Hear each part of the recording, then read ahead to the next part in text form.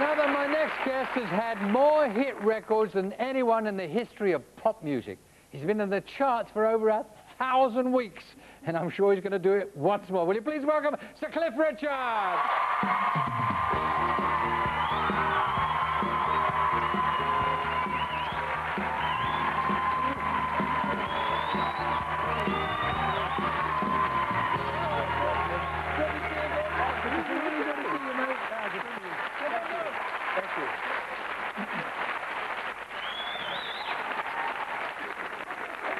Now you've been, I nearly said at it, you've been doing this for 40 years.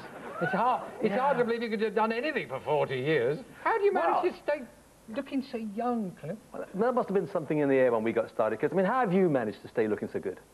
I didn't take a girl out till I was 11. Let's chart the milestones of the 40 years, all right? All right. Because I've known you throughout that, on and off. Are we doing a series? Or I want to go back right to the beginning to the newspaper's first kind of crits of you. They said things like, a headline from the Daily Mirror, it said, "Is this boy too sexy for television?" Oh, you remember it? I do. You're joking, I wrote it. There was another one in the Daily Mail that said, "Is he a bad influence for your daughters?" I know. What were you doing, Cliff? Not a lot. I mean, I wasn't really a very good hip swiveler. I mean, these people are too young to remember. But I liked prancing around a lot, but I could never quite get what Elvis did. But you used to practice. You do the wiggle in front of the mirror and do it like that? Well, it was all the lip stuff we used to try in front of the mirror. And, of course, the main thing about the mirror was having the hair plastered in Brylcreem cream or lard, whatever you could get your hands on, just to look like Elvis. You recorded a song called Honky Tonk Angel, Yeah. and then you stopped singing it. Why did you suddenly stop? Well, I'm not going to sing that anymore. I sometimes think I'm really naive. In fact, all of us in our management team must have been naive at that time. You know, I had this record. I thought, what a fantastic song. I loved it by Conway Twitty. He had the original one on an album. We did it. We released it. It actually came into the charts, and I was about to sing it on a TV talk show. And 2 nights before, I was doing something at a Christian meeting. And I took questions from the floor. And this girl went, she said, "Why have you recorded a song about a prostitute?" And I went, "Oh." I said, I don't think I have recorded a song about... She said, "Oh, yes, you have. Honky-tonk women, they're prostitutes." And I thought, oh, blimey. So I phoned my manager that night. He phoned Los Angeles. We've got friends in Los Angeles. He said, "What is a honky-tonk angel?" Well, it's not a prostitute exactly, but it's a slightly loose lady of the night, yes. And you give it the elbow. well, I thought, this is too much hassle, you know. Life is so short, and if it's going to upset a whole load of people, me singing this, I thought, I can live without it. Okay, EMI hated me because the song was about to crack, and I had to pull away from it. So, you know, it was just one of those things. You give 10%, well, thank me for saying this, 10% of your earnings to charity, right? Is that something you sat down one day and said, "I want to do this"?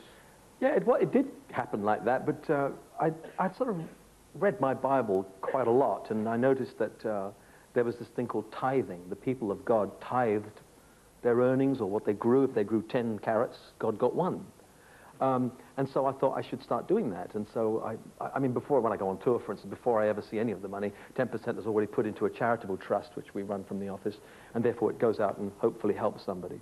It always amazes me that, you know, God asked for 10%, and the government asked for 40. It's really weird, isn't it? You're very close to your fans, and some of them try to get very close to you. Over the years, you've had sort of strange intrusions along the way? Well, there's been intrusions. There's been some funny people that, you know, put up the marriage bands and things, and, you know, I get it. Put up the marriage band? Well, they go to a church and say, "I'm getting married to somebody very famous." Oh, they said they're marrying you? Yeah, and then put up the bands. It wasn't in our parish, and after a little while, of course, the vicar realised that there was something wrong here and sorted it all out for me, fortunately. And the funniest thing, though, because of my faith, that I've had a few strange encounters with people who, I don't know whether they're spiritually slightly disturbed. I don't know. It's hard to say whether this is true or not. But I know that once a girl came up to my home, and I opened the door, and I didn't know, and she said, "God has sent me to you." And it's the first time I've ever done anything quite so quick. I said, well, that's funny, you know, because he didn't tell me you were coming. and she said, the nice thing was that she went, oh. And then she walked off, and I heard her mumbling, I got that wrong. And, you know, so maybe she wasn't disturbed, just misunderstood something that she thought God had said. Yeah. It's been a couple of years since we spoke. Any further thoughts on cosmetic surgery? Because I only ask because I wonder whether you've been nipped and tucked in the interim. Well, sounds painful. No, I haven't, but you know, I don't mind talking about it because I don't think there's anything wrong. If I had a big wart coming up here, I'd have it sliced off immediately. Yeah. You know, if everything's starting to drop, you know, get a winch and winch it back up again. I don't see, especially in our industry, when we're in fact we're public figures and so everyone's looking. So, I mean, I've got nothing against it. I mean, I remember saying to Gloria Hunniford once in an interview about how I thought Cher has had so much done, or she said she has a lot done, and she does look fantastic. And I said, well, if I could look as good as she does, and then, of course, the next day in the paper, they had a picture of her body with my head on top. No, it wasn't quite what I was after, really. Would you have it done, though? Well, don't you start. Dolly Parton started on me. Oh, really? Well, have you had it done? Pardon? No, of course I haven't had anything done. No, I was going to say, because if you had, you should get your money back.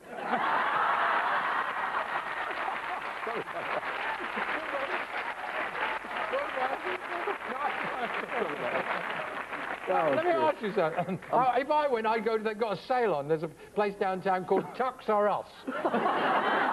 There's a sale in there with a liposuction, 29p a pound. Cliff, have you never done anything that you regretted, anything wild? I mean, you know, you live this very straight life, and that's your choice. Was there anywhere along the way that you thought, oh, I shouldn't have done that? No, I mean, I don't have anything to regret, really. None of us are actually perfect and squeaky clean, even though the media try to make out that I am. I've spent quite a lot of my time saying to people, please, you can't believe this about me. We're all exactly in the same boat. But, I mean, I've tried really hard not to show the parts of my life that I'm not that pleased with. I think life is so full of tragedy and need that really the best thing we can do, particularly people in the public eye, is actually share the triumphs. You know, when I haven't hit somebody, some interviewers. You've never hit anyone, though? No, I haven't, but that's the triumph. I've wanted to. Oh, is it controlled, isn't it? Oh, I've wanted to, and sometimes I really wish I swore. You know, you get asked the most impertinent things by people who are half your age, and you think, and then you think, well, then you think of an answer or something, and then they trash you in the press afterwards. So I can't say, well, no, nothing I want to talk about anyway. Yeah. Your religion remains central to your life, always has done. And you recently set up a campaign that aims to double the attendance in church by the year 2000. How are you going to do that? With great difficulty, I think. I mean, I think it's always good to have aims. I've always felt that it's really good to aim high. If you miss, at least you get higher than you would have if you aim here. But I didn't start the thing. It was a campaign that was beginning, and they asked me to help support it. I was in the West Indies, and it sounds silly, but years ago, Lonnie Donegan, he did a similar thing. In the local church, he brought music in. And that church was full every Sunday for 6 weeks. Is that going to be part of this, maybe? Yeah, it is, but that's already happening now. I've been to loads of churches which are jammed. If you're not there by 6, you sit down on the floor. You can't get it. There's lots of those. And therefore, yes, there is the need. What this campaign is hopefully going to do is to inspire some of the churches that are just missing the mark to say you can do this. The Christian Fellowship held a poll for the most popular Christian. And you came second to Jesus, right? And where did the Pope come? It was, well, Ninth. I know, but he hasn't had a record recently, has he?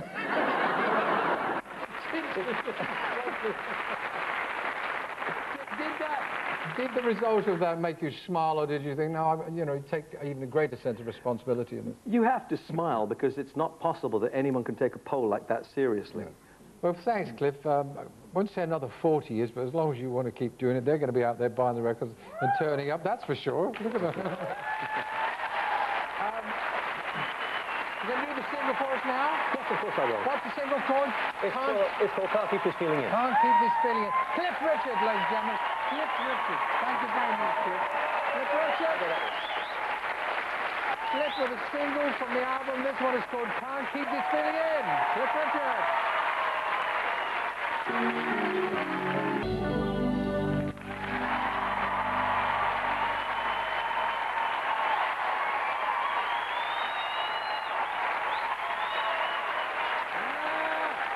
Cliff! Cliff Richard! Get another hit! Good night, everybody!